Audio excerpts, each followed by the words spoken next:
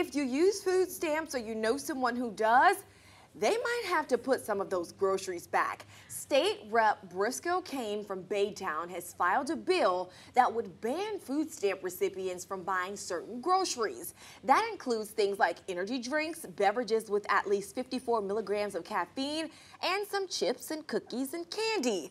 Cain says the goal of the bill is to lower the amount of people with diabetes. Now, right now, about 3 million people in Texas alone have diabetes, costing the state more than $23 billion every year for all of the health complications. So we want you guys to speak up. Should there be stricter regulations on food stamp purchases? Let us know by voting using your 12 News Now app, or you can head over to the website 12newsnow.com/vote. It's always a tough one for me when we talk about telling people what they can and can't eat. Right. You know what I mean?